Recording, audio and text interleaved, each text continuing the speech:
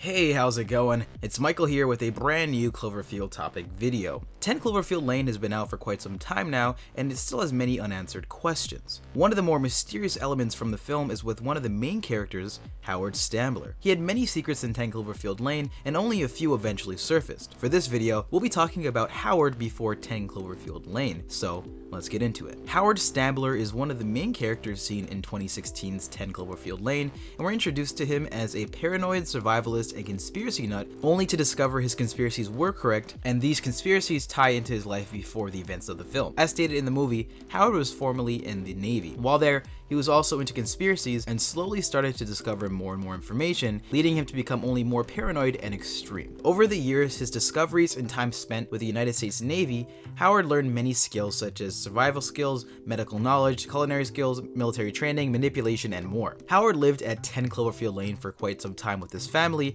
and he continued his conspiracy endeavors there, which ultimately led to his family leaving and moving to Houston from Louisiana. Connecting to the previous films, Howard from 10 Cloverfield Lane actually worked for the company Tag Ratto, seen both in Cloverfield and in 10 Cloverfield Lane, also in the manga Kishin. Essentially, they were an organization in the original that had a significant impact to the background story of the first movie. Specifically, he worked for one of their subsidiaries called Bold Futura, a branch of Tag Ratto that was supposedly responsible for the attack. Howard's title there was as a telemetry analyst. As seen in the Vile Marketing online, it details that he celebrated his 7th year anniversary with Bold Futura during the release of the film, and it highlighted Howard's drive, commitment, and refusal to accept easy answers, resulting in a significant breakthrough diagnosing transmission complications with 2 of our governmental clients orbiting satellites. Howard worked for Bold Futura on their satellites, and that's how he knew about the impending alien invasion. With the time spent in the Navy, diving into conspiracy theories, and his time spent at Bold Futura, Howard quickly began to prepare for the events to come, making the bunker that we see in the movie. He hired a local youth, Emmett DeWitt, to help construct this bunker. After it was completed, he abducted a young girl named Brittany, and he had her assume the role of Megan in the bunker. Eventually, she was displeased and tried to escape, prompting Howard to murder her. Getting closer to the events of the movie,